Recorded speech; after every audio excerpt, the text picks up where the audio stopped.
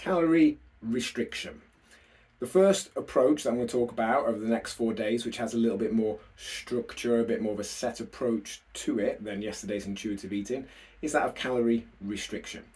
And I was tempted to use a different word, but let's be honest, however we choose to phrase it in a way that works better for us, what we're ultimately looking to do, if weight loss is our intent, is to change that calorie balance. And it may be that we look to use more calories by being more active, exercising more, etc. Or we may look to consume less. And therefore it is, to a degree, a restriction. And it's worth remembering that any successful weight loss approach has to be underpinned by that calorie reduction. Whatever method we use, intuitive eating, something more time-based, different coloured days, points, etc., will only work if it creates a calorie deficit, if weight loss is our goal.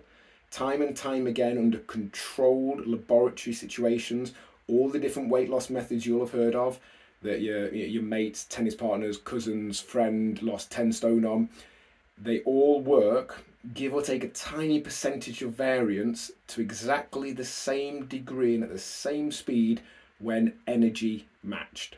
So when energy in versus energy out is controlled to plus or minus 20 calories a day, which it can be in a laboratory, then all the different ways of dieting, of eating differently, of changing your eating that you may have heard of or tried, all perform within about 1% of each other when calorie matched.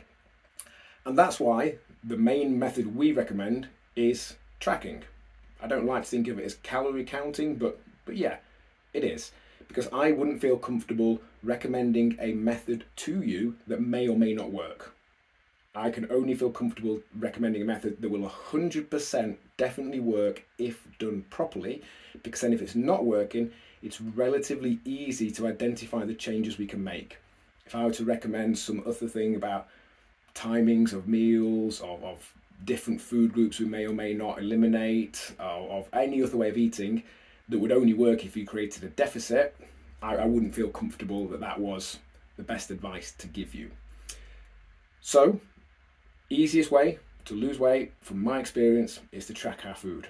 The insight we get from that, we can take forward. We can then use it to create different rule-based approaches. We may use it as the foundation for intuitive eating, but we can only be intuitive with something if we kind of know what's going on. We can't just fundamentally guess and hope for the best. If we know what certain portion sizes might look like for certain foods, the impact of certain choices versus other ones, then we can potentially be a bit more intuitive going forward. But I guarantee, out of all the things you could possibly do, if weight loss and really improving your eating at all is your goal, spending 2 to 3 minutes per meal for a week tracking your food with an app like MyFitnessPal will give you by far the highest return on investment of anything you can do. It's the same amount of total time as a single workout, but spread across the week. Doesn't require you going anywhere else, doesn't require you getting sweaty and needing a shower afterwards. It just requires 2 or 3 minutes, inputting something into an app.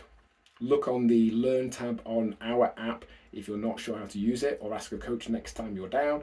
And I guarantee that time and effort will be the most rewarding and highest return on investment out of anything you could do.